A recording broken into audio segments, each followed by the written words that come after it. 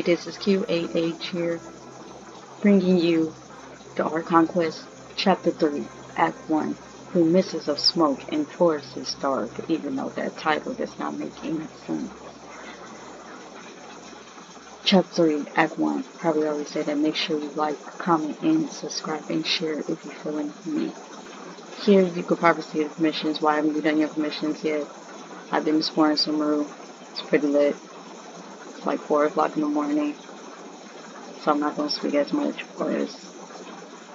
So, let's get into this.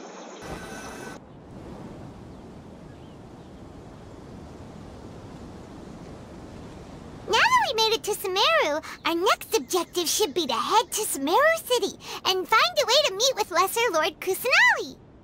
And speaking of Lesser Lord Kusanali, even though we haven't heard too much about her, she doesn't seem to be the same deity who abducted your brother. But even so, people call Sumeru the Nation of Wisdom, you know. If we can get a chance to meet the God of Wisdom, maybe she can give us some useful information. Of course, we start off with a conversation with Hermione, like any other quest. Good morning to you all, or good afternoon, or good night, whenever you're watching this. But, Paimon doesn't know the way to Sumeru City. Maybe we can climb up to that spot with the statue of the Seven on it. That'll give us a way better view of things. Or we can just teleport and you could just fly over. Even if we can't see exactly where the city is, at least we'll be able to check for some smaller settlements nearby.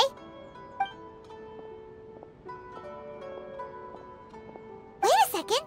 Look! There's someone up ahead! Perfect timing! Now we can just ask for directions rather than wander around like lost adventurers. Hey there! We're not from around here and seem to have gotten a little lost. We'd like to ask for some directions. Huh? Did they not hear Paimon? Hey! You over there! Could you give us some directions? Huh?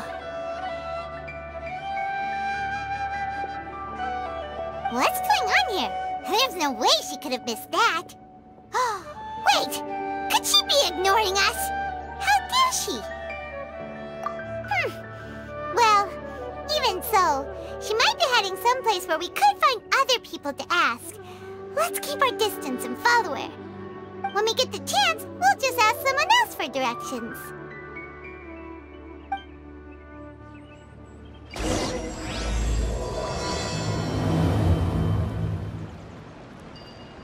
Come on, let's follow her.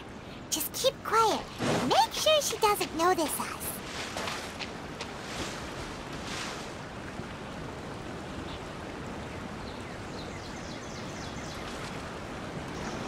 Yeah, make sure she doesn't notice us, but also let's flick to a random angle of the Statue of the Sevens.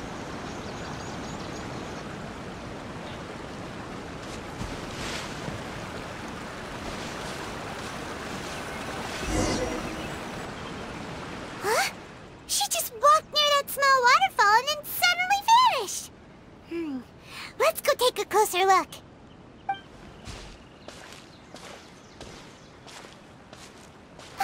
This cave would lead to a village or something, but, it looks like that's not the case.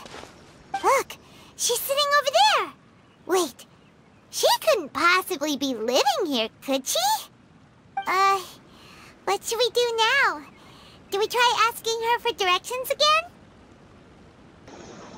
Yeah, we lost, and she's the only person we see. Regardless if she don't like us or not, she's gonna respect us. Alright then. It's not like we have anyone else we can ask. Even if she's not very friendly, we just need her to point us in the right direction. That's all.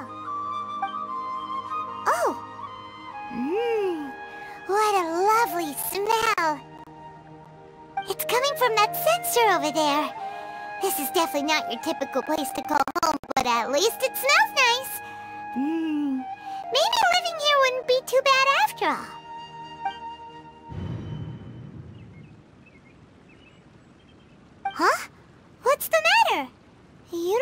too good. Why did that just scare me? Like, girl, you having flashbacks? What? Is the smell making you feel sick?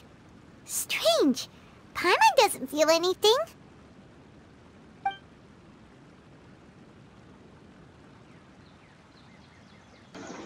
I've got to get out of here. I think I'm going to pass out. What's happening? Traveler? This is no time for a nap. Oh, come on.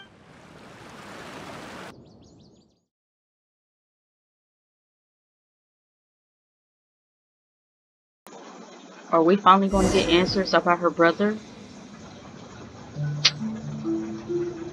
No, we're not. We're in the Dixie A land.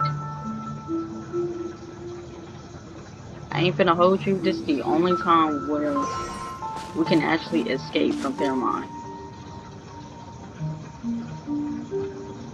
It won't let me mute my mic, so.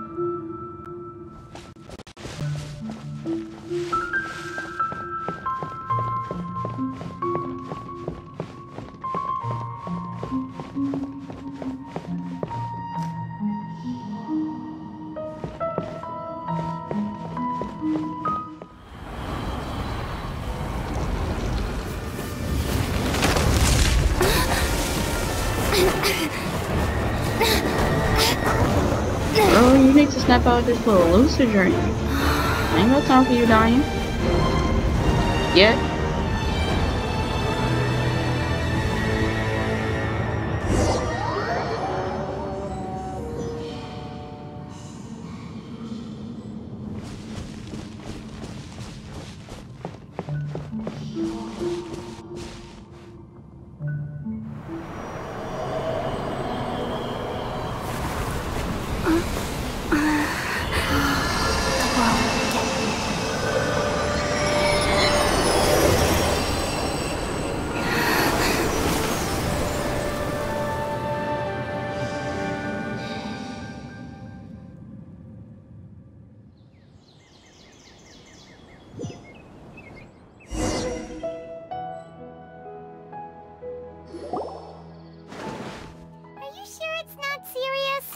The Traveler's been out for a long time now. Yes, you can relax. Believe me, Master is extremely knowledgeable. If he says that she's going to be alright, then there's absolutely nothing to worry about. Oh, are you awake now? Oh, thank goodness! Traveler, you're finally awake! Yeah, yelling at me when I'm first being awoken as conscious is not going to help either.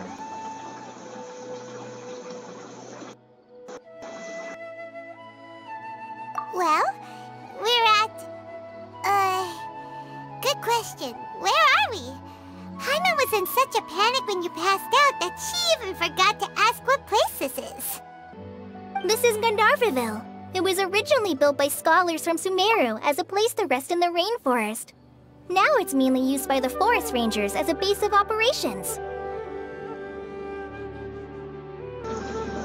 That's beautiful, but was I even laying down? My name is Collei. I'm a trainee forest ranger. My master and I found you passed out during our patrol, so we brought you here. Oh, no things are necessary. I didn't do anything, really. By the way, how are you feeling now? Any discomfort?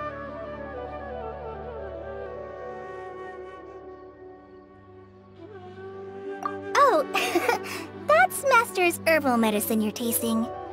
He gave you some while you were unconscious. Before I forget, Master mentioned you should take more medicine once you wake up.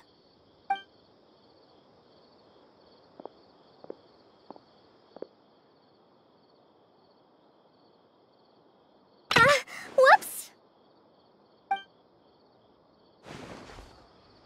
Collei, what's the matter? Were you trying to retrieve the medicine? As I've already told you, you must be careful with these. All right, I'll get it for you once I'm finished here. Sorry, Tighnari, Master. Now, the guide to Avidya Forest's edible fungi is clearly posted on our bulletin board. But if Farbode forgets which mushrooms to avoid one more time, I'll have no choice but to leave the guide somewhere a little more visible. Like right smack on his forehead so others can remind him to be careful. Right? This is the second time he's come down with food poisoning this month. I'll be sure to give him a good talking to. Yes, please do. If, on the off chance, Farbode simply enjoys having little imaginary fairies dance before his eyes, then we'll just let him be. But the next time he requires any of our medicine, be sure to charge him accordingly.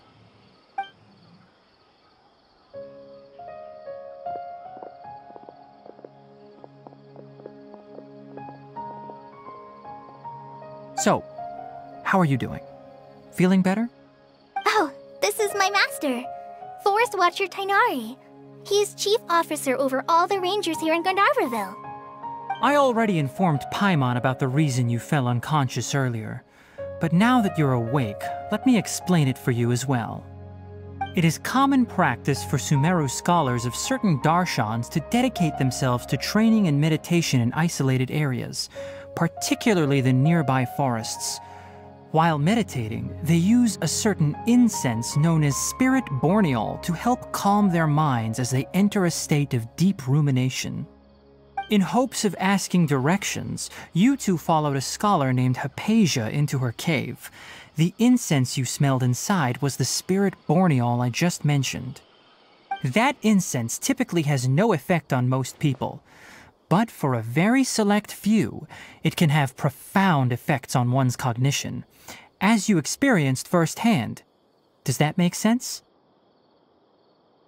Very good. Now, answer me this. Did you feel anything after passing out? Say, any out-of-body experiences? Or did you see anything while unconscious?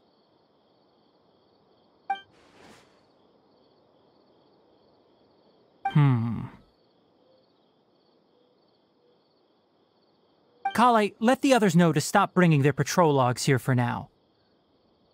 Huh? Why? Because these two will be staying here for the next few days. They can have my room and I'll bunk with Amir.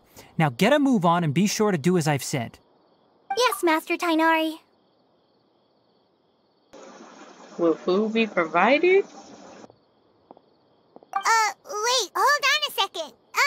Can you tell us what's going on? Sure, let me fill you in. I originally planned to send you on your way once you finished your medicine. However, it appears now that you should stay a while longer in Gandharvaville for further observation while you recuperate. Further observation? No need to be hasty. As long as you have the capacity to judge between right and wrong, I promise that you'll understand the gravity of the situation once I explain everything to you. Based on what you saw after smelling the incense and losing consciousness, we can conclude that you experienced a powerful hallucination, which suggests your mental state is not in the best of shape. Oh, bro, we should take a dose of fentanyl. If you're skeptical, have a whiff of this. Whoa, are you okay? You're experiencing a similar sensation as when you passed out, aren't you? So even though your condition is stable as of now, if I were to haphazardly let you leave, it's highly likely that you'd suddenly pass out again somewhere else. The rainforest is home to many fierce animals and hazardous areas. If something were to happen to you again, I'm afraid you might not be so lucky. For now, I suggest you continue taking your medicine each day and avoid wandering off on your own. At least until you stop having adverse reactions to this kind of smell, okay? Good. Now continue resting while I fire up another bowl of medicine for you. Seriously? We just arrived in Sumeru and we're already having problems left and right! Paimon knows we're set on meeting Lesser Lord Kusanali as soon as possible, but you really don't look too good. It'd probably be best to let you recover first. Hey! Are you even listening to Paimon? Paimon's over here worrying about you, you know! That's great, but there's more important things. What's weird? You mean how you're feeling now? You mean the vision of tree roots and red skies you saw? But if those weren't hallucinations, what could they be?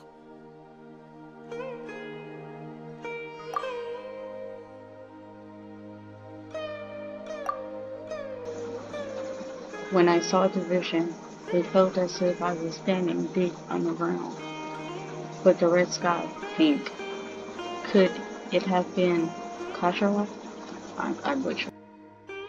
Well, considering how unique you are, Paimon trusts your judgment here. But why didn't you say anything about it to Tighnari? If he misjudged your condition, then there's a chance you could get worse, right? Huh? You mean that Tighnari already knows that what you saw weren't hallucinations? But if that's the case, why would he try to hide that from us?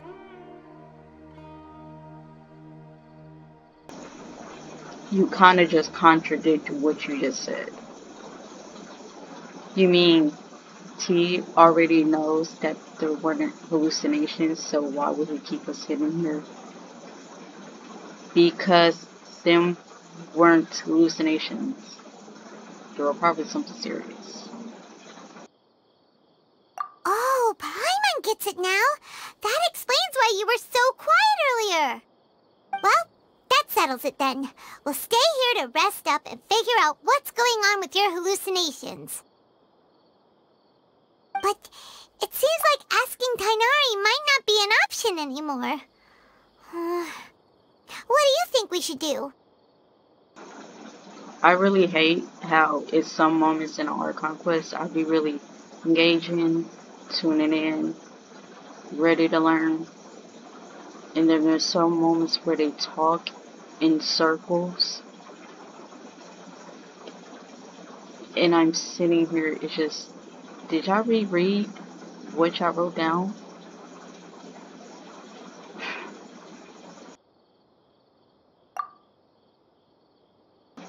Or like reread some of the script? Because it's just... Good idea! Collei's pretty friendly. We can ask her tomorrow about what she knows regarding the Dendro Archon and customs in Sumeru.